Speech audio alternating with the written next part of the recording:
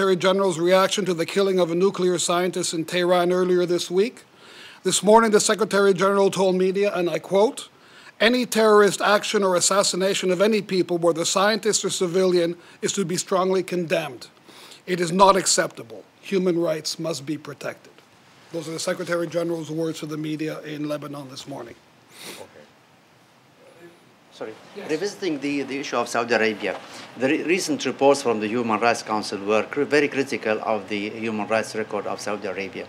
With this incident, do we expect any new statement from the Human Rights Council or from the Secretary General himself condemning these killings of the demonstrators or the peaceful protesters of Eastern Province?